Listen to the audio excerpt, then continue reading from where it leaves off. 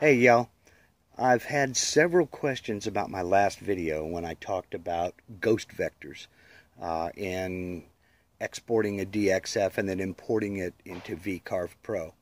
And I was going to include this information in the last video, but it was simply running too long, and I don't like half-hour long tutorials, so I try not to inflict them on anybody else. But here I'm going to explain what those ghost vectors are and show you how to use Draftsight to clean them up, get rid of them before you ever even import those DXF files into VCarve. So if you want to learn how to take care of that and make life in VCarve a little bit simpler, stick around. Okay, back in SketchUp, I've got our bookshelf file loaded here, and again, we're just to recap, we are in standard view top. We have parallel projection turned on and perspective turned off. Okay, and this was the file that we went up and exported to DXF. But one of the things to remember about converting to DXF in SketchUp is that this is still a three-dimensional object. Okay, it has various faces to it, and we can tell that by just doing a simple orbit here and kind of crank it a little bit, and you see we still have all these faces here. We still have a bottom plane to it, and we have all these faces in the brackets and what have you. So what those ghost vectors are actually is all that geometry for the bottom and the faces and everything else. So I'm going to go ahead and I'm going to export another DXF here, and well, I do occasionally forget to select it, so yes, I want to export the entire model, and I want to do it in inches. And again, I'm going to go ahead and select polylines because there are curves here, and click OK. And I'm going to rename this book shelf DXF, and we're saved. Now, you don't need to memorize this here, but do take note of it. You don't need to write it down or anything like that. We have 114 faces exported, 0 lines, and 324 objects were ignored. Okay, fine. Now, I'm going to go ahead and go into Draftsight now, and Draftsight is the free CAD program that I use to clean up and edit DXF files.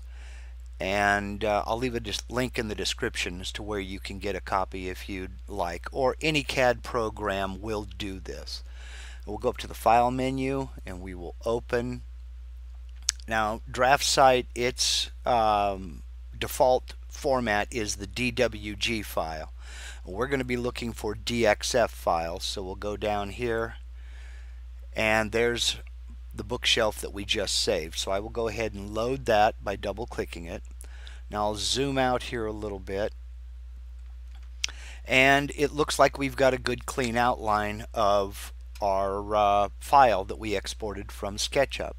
But if we go up here to View menu, come down here to Constrained Orbit and click on that, you see how my cursor turns into that little circular line with the spot in the middle. Now I'm just going to left click right here and push my mouse up a little bit. You can see what we're dealing with here. We have all these faces that make up the edge of the geometry here, of the shelf bracket and of the shelf itself. And kind of twist it a little bit here. We have the sides and we have the back. So these vectors, these entities here, are what I do call ghost vectors. Because when you import this DXF file straight into VCarve Pro, you're importing all of this geometry, when all we need in VCarve is the top planes, the top surfaces of all of these objects. So what I'm going to do now is over here on my keyboard, I'm going to hit escape to get out of the constrained orbit. And I'm back to just standard selection, and you can see I can come over here and you see how that entity changes when I touch it with my cursor. That's letting me know that there is a separate entity there. I can click it and that brings up the nodes that make up that entity, and then on my keyboard just hit delete.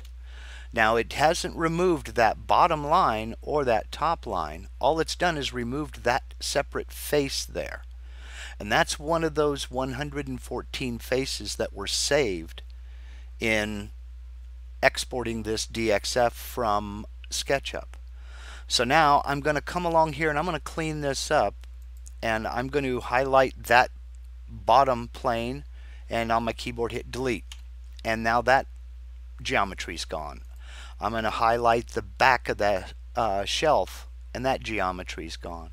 Now I'm going to start above and to the left of this corner here, and I'm going to click and drag a box around from left to right. That means that everything within that box will be selected.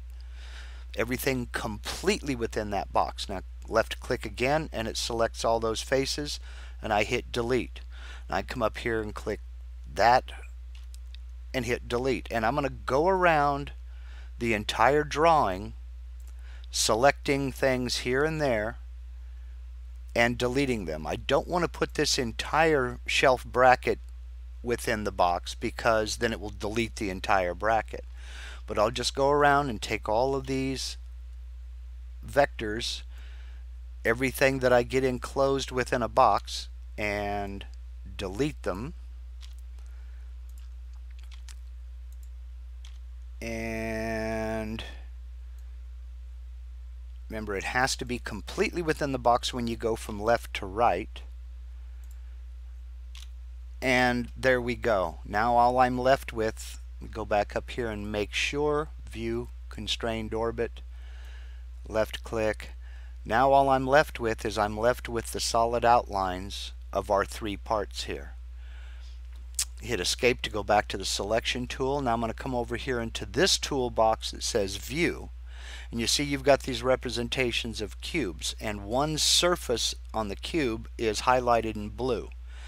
If you hover over it, you'll see that will give you a bottom view. That'll give you left, right, front, rear. I want to go ahead and go back to the standard straight top view, zoom out just a click here.